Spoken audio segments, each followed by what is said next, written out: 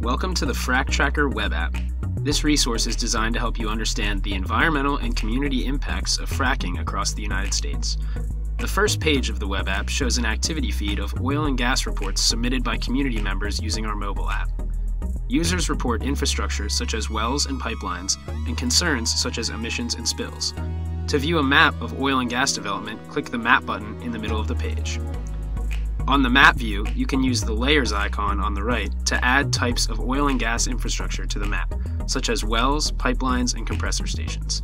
You can also add user reports and filter the type of user report that appears on the map by industry and senses impacted.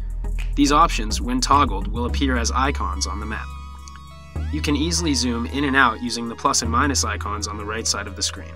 You may also click and drag to move around the map. As you move around the map, the user reports associated with the location and view will automatically generate below the map.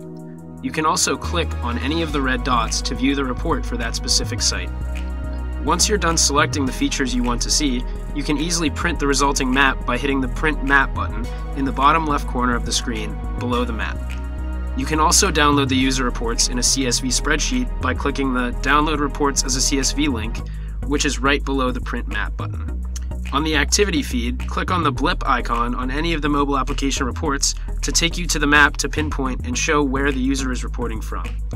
One more thing, click back to FracTracker to visit FracTracker Alliance's homepage.